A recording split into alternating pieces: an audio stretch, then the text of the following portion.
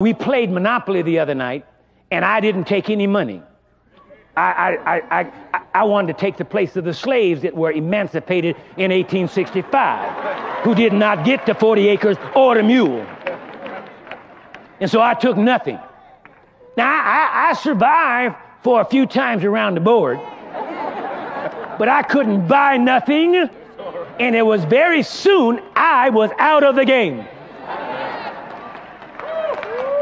Now, you would say that that is unfair to have somebody sit down at a table and play Monopoly and not give them the $1,500 to start with. But that's what this country did with our people when they emancipated us.